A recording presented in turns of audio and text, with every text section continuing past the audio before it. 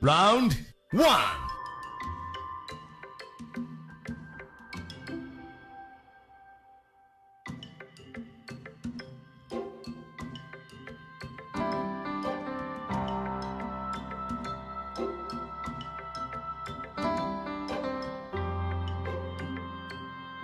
Round 2.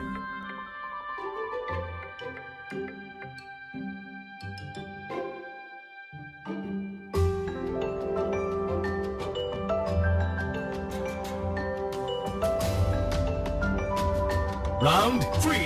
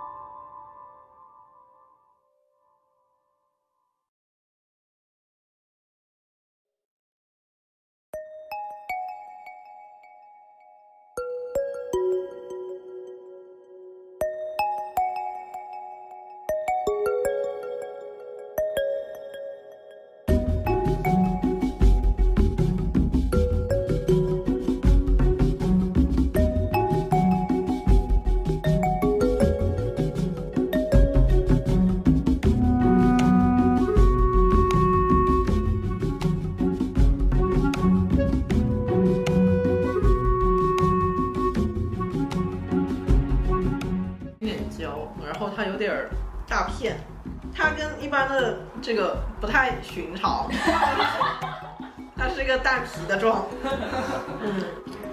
这鸡蛋要嫩很多。这个有点好吃，有点偏甜。这好像盐放的稍微好像多了一点点什么。那你喜欢哪个？你个人偏好？这两个看上去比较有点食欲，它感觉下饭比较好，但这个汤汁比较多，看着也不错。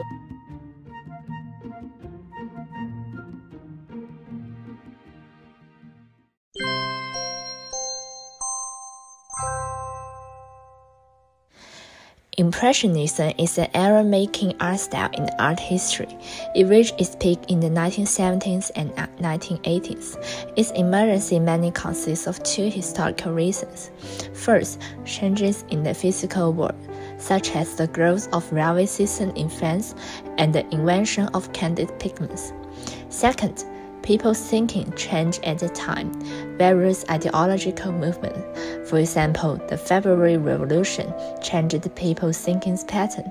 The painters began to pursue self-expression, different from formal painters who only served customers. Therefore, it can be said that Impressionism is an inevitable result of the era's promotion. Consequently, it is non-fungible and is the representation of that era by art. There are 4 conditions to be an impressionist artist. First of all, painters need to paint outdoors. The intense outdoor light will affect people's eyes, making the light, shadow, and color of things different in every moment.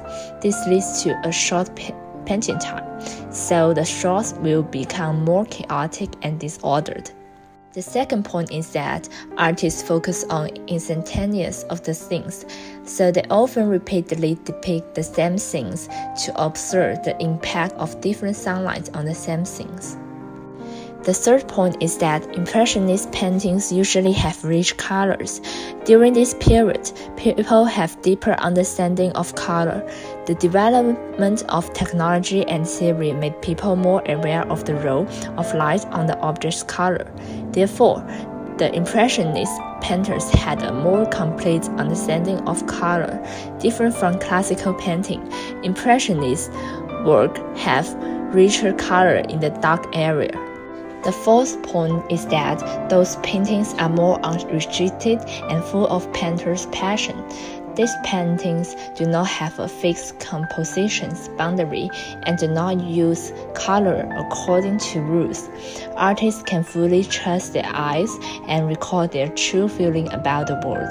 Therefore, compared with classical painting, which only pay attention to techniques and formula step, Impressionist paintings are more non-fungible because they record the light and shadow and the painting's feeling of a moment.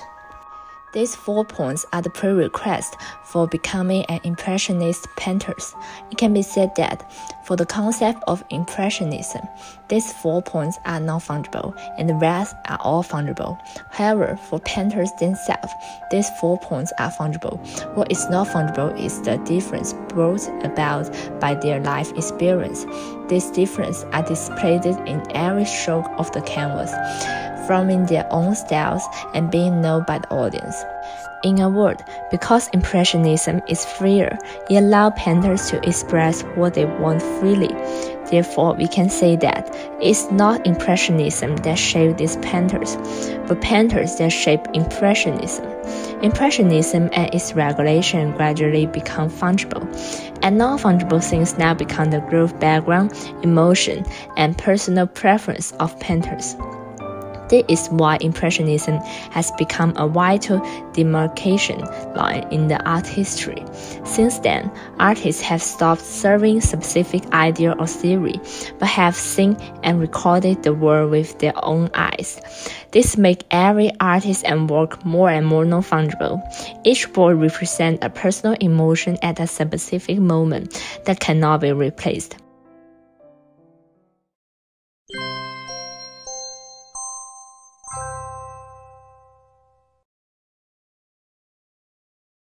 青色的言语，而我在等你。月色被它捞起，晕开了结局。如传世的青花瓷，自顾自美丽，你演的笑意。该配合你演出的我，掩视而不见。再逼一个最爱你的人即兴表演。什么时候我们开始收起了底线？顺时代的改变，看那些拙劣的表演。 我曾将青春翻涌成涛，也曾指尖弹出盛夏，心之所动，且就随缘去吧。 If remove the arrangement, you will find the pieces with the same chords also share a similar atmosphere, but they are not exactly the same. So of course the non-fungible part of Chinese pop, I don't think it can be defined as non-fungible directly, because although these songs cannot be connected by chord progression, they have different melodies. If we compare a song to a dish, say tomatoes and egg stir-fries, then the melody will be the main ingredient of the dish, namely tomatoes and eggs, and the chorus as an aid to the melody could be its seasoning. Dishes with the same seasoning taste the same, but because of the difference in the main ingredients, they can still be counted as different dishes. For example, black pepper chicken and black pepper beef are definitely two different recipes, so the chord helps create every piece of work that cannot be replaced, but it generally plays a supporting role. After analyzing the role of chords in pop music, let's look at another component of music, melody. Is there a non-fungible part of the melody? Let's first introduce a concept, motif. Motif is the repetition of rhythms and small melodies in a main melody, and such rhythms and pitches will be repeated if a piece of music is to be remembered. The arrangement of motif in pop music is often bright and emphasized.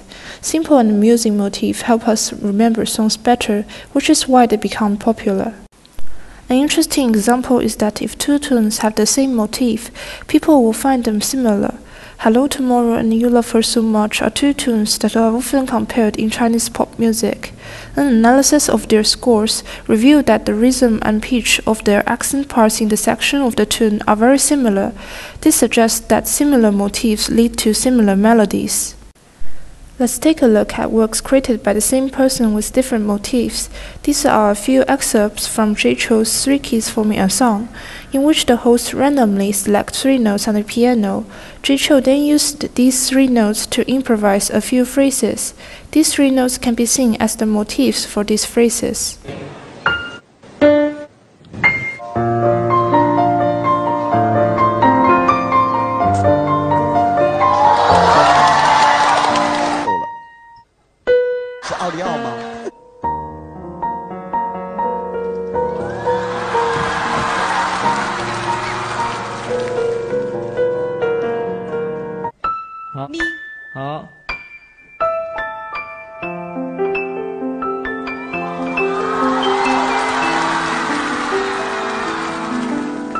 From these audio recordings, it can be seen that even the same composer's work with different motifs sounds quite distinguished. So it can be said that having a unique and good-sounding motif is a key factor in all pop music. To sum up, the motif is the most irreplaceable element in a pop song, and the chords serve it. Like Jiayi's improvisation, motifs are often a product of the composer's inspirational outpouring and have nothing to do with the arrangement. Thus, the key part of a pop song becomes the centralized expression of the composer's personal philosophy. It could be argued that a widely known song actually covers the centralized trademark idea.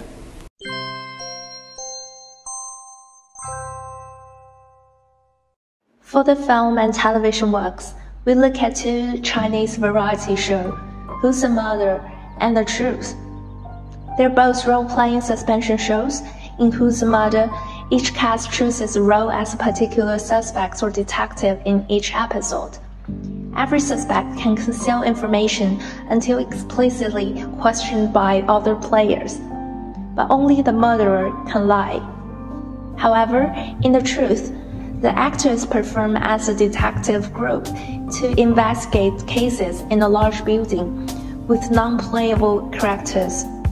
Most interestingly, Little Box Chen He directed both shows. She led Who's the Mother from 2016 to 2020 on Mango TV, but in 2021, she dropped to Tencent Video and produced The Truth. Because Little Box directed both shows, they have many similarities. For instance, they both have on-site investigations, interrogations, and murder voting. Moreover, the way they name the characters and write stories is very similar. However, the outputs are very different to the viewers. Who's the Mother Season 1 is rated on averagely 9.4 by over 100,000 people, while The Truth is rated only 6.7 by 17,000 people. How that difference happens? From our perspective, it can be explained by the organization structure of the 2 shows. In Mango TV, Little Box has a right to speak, so the producer does not interfere with the content. Thus, the director, the actors, and the production team interact and communicate efficiently.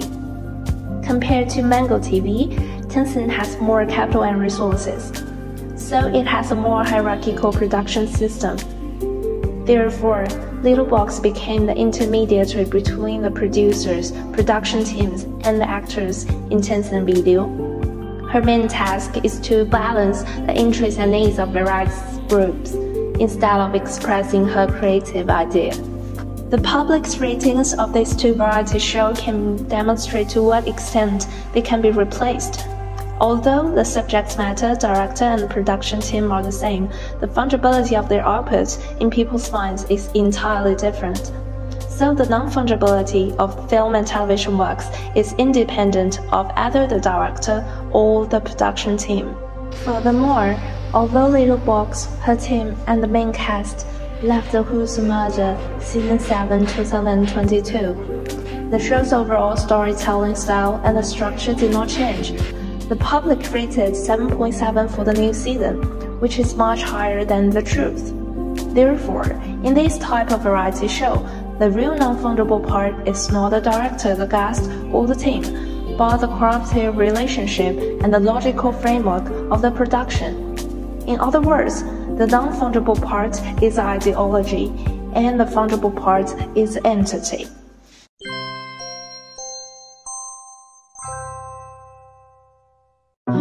So does the architecture conform to the same operation logic as the vanity show, which is the non-fungible part is ideology and the fungible part is the entirety? We choose Zaha Hadid, an iconic architecture figure, as the research object because her style is the most recognizable and well-known in public. So if we apply the previous logic to this example, we can assume that the non-fungible part is Zaha's architecture style. The fungible part is all her architectural design. To prove this theory, we need to find out what Zaha's style and then find the design of other people with the same style as her. If the public can't recognize that it is not Zaha's design, it means that Zaha's is just a style, and it doesn't matter whether she designed the entity. First, we need to find the non-fungible part of Zaha's design. What are her concepts and style? We think her style is she changed all the straight line and rectangle in architecture into curves and radiant angles, and combine two parallel lines through various kinds of curves, which make no straight line in the whole building.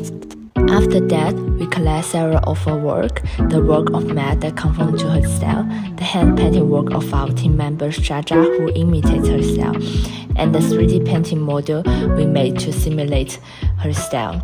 We put all those things together for an exhibition, and the exhibition title is Zaha's Work Exhibition, to increase the interactivity of the audience and hope that more people can take a closer look at the exhibition item to discover the hidden secret among them. We use stickers to ask them vote for their most favorite Zaha's design. As a result, not only did the design of Matt rank second, but also some people voted for the hand painting of Jaja and our models. From beginning to end, no one found the design work of others hidden in Jaha's work. Everyone defaults that these are all Jaha's design. The success of this experiment confirms our previous hypothesis. Only Zaha's style is non-fungible, and all her architectural design are fungible. Next, we begin to think about the next step. We want to know under what condition Zaha's idea, her non-fungible part, can be best realized. We start thinking from the three completed Zaha's projects. The first one is the Guangzhou Theater in China. In this project, Zaha has designed to use different triangles of space and glass to create a complex space. To fully realize her idea, our Chinese engineers, construction teams, and theater's management have demolished their own view.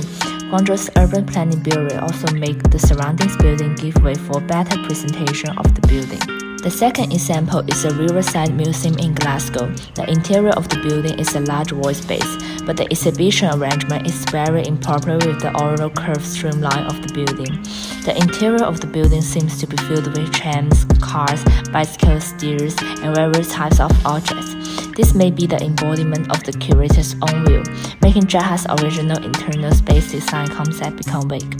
In contrast, the outdoor of these buildings perfectly realize Zaha's view, so it has a good echo with the external canal and the surroundings environment. The third example is Galaxy Soho in Beijing. Inside the building, all the brand signs have been replaced with the same formats and color to give prominence to Zaha's concept. However, the external environment is very congested, and there is no enough space to show Zaha's view. Through these three examples, we can find that both the interior and exterior of Guangzhou Theater have obeyed Zaha's view, which is very centralized. The external of the Riverside Museum is centralized, while the internal is decentralized. The external of the Galaxy Soho is decentralized, while the internal is centralized. Among the three, only the Guangzhou Theaters follow Zaha's concept both inside and outside. It's also the best entity that embodies the non-fungible part of Zaha. So we can say that the non-fungible concept needs a centralized management structure. Conversely, we can conclude that to achieve decentralized purpose, we need fungible designs.